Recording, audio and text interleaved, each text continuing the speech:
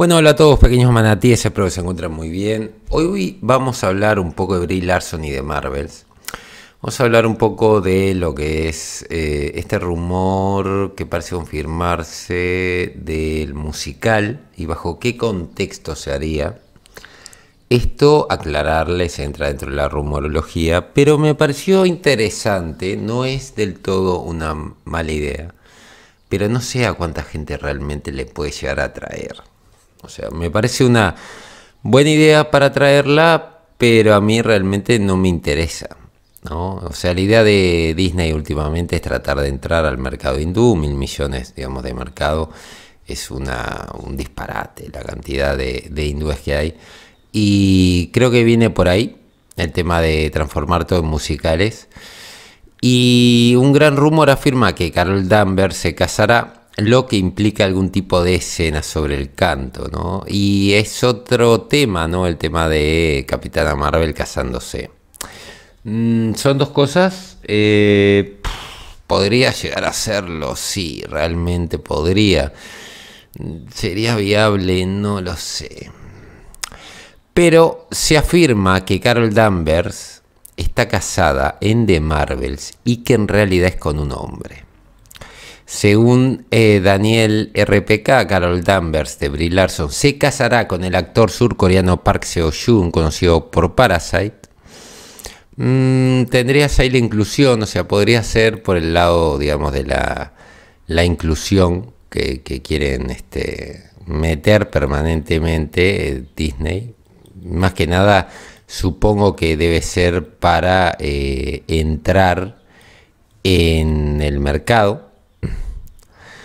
Se rumorea que este actor interpreta al esposo de Carol Danvers, el príncipe Yen, un líder de un planeta musical donde todos se comunican en el planeta cantando canciones. Sería una manera, no sé si original, pero bueno, podría calar. El tema es que realmente no sé a quién le interesa algo así, ¿no? Para un personaje que en teoría tenés que tomártelo en serio. Anteriormente se rumoreaba que de Marvel tendría algún tipo de escena de canto, por lo que, suponiendo que este rumor sea cierto, la escena de canto trata sobre Carol Danvers de Brie Larson y el príncipe Yen de Park Seo-joon y su planeta musical de habitantes cantantes. Podría ser que solamente esté en un planeta, digamos, de cantantes, digámoslo así, y que Carol no esté casada. También puede pasar. No sé, porque es un personaje que en teoría te lo tenés que tomar en serio, no entiendo.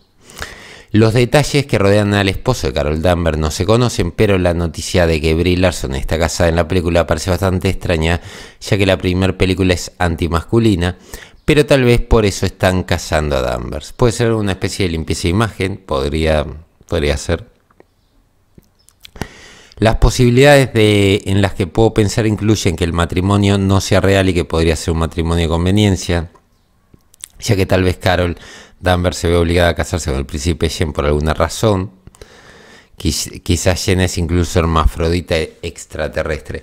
No sé si van a ir tan hasta ahí, pero podría ser también un lado de cara. Es decir, no, nosotros no tenemos problema, pero no sé, ¿no? Brie Larson puede cantar, pregunta, ¿no? Entonces hablan un poco de que va a cantar en la película. Obvio que puede cantar, porque fue cantante. La noticia también sigue a DC en una ruta similar, ya que se ha dicho que la película de Todd Phillips, Joker 2, presentará a Lady Gaga como Harley Quinn cantando en la película, por lo que Feige parece querer superar a DC nuevamente. Por el amor de Dios, qué fea foto, qué fea foto. ¿De qué trata de Marvels, no? Bueno, va a estar dirigido por Nia Da Costa, protagonizada por Teyonah Parris, Iman Belani, Samuel L. Jackson, y se dice que Sawe Ashton estaría, digamos, interpretando al villano, ¿no? El tráiler de Marvels se mostró en la D23 y reveló que los tres héroes se teletransportan e intercambian lugares cada vez que usan sus poderes y que deben unirse para solucionar su problema. Un rumor reciente también ofrece que Brie Larson será la líder de un nuevo equipo de Avengers en la próxima película Avengers de Kang Dynasty, ¿no? No sé hasta qué punto realmente le sirva a Marvel, porque, a ver, el problema que tiene Brie Larson es que ha demostrado no tener una gran base activa de fans, ¿no? Actualmente en Disney tenemos problemas accionarios, con unas acciones que no valen la mitad de lo que valían el año pasado. Tenemos un MCU que se está desinflando a velocidad de la luz. Tenemos un montón de películas que están reformulándose, un montón de películas con graves problemas, como por ejemplo Blade. Blade es una película que ha tenido 1 millón de problemas. Tenemos una serie como Miss Marvel, que es una de las menos vistas.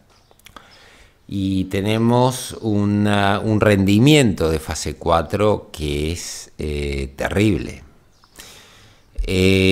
Realmente podría ser de que Brie Larson aparezca casada, creo que sí, porque sería una manera un poco de limpiar esta imagen de política ultra radical de izquierda americana que está tirando la compañía, y sería una manera de decir, bueno, nosotros en realidad estamos haciendo películas de acuerdo a cómo vienen escritas. Hay que recalcar además de que ha salido de que Kevin Feige está muy preocupado por el tema de la escritura en Marvel, sobre todo, y la gente, calculo que esa preocupación viene más que nada por la gente de Disney, como empresa que produce las películas de Marvel. Tenemos rumores de que Daredevil viene de mal en peor, que no va a ser tan oscura. Bueno, ya vimos un poco en She-Hulk y realmente creo que el consenso en la mayoría de las personas es que fue lamentable, por ser generoso, la presentación de Daredevil en el MCU.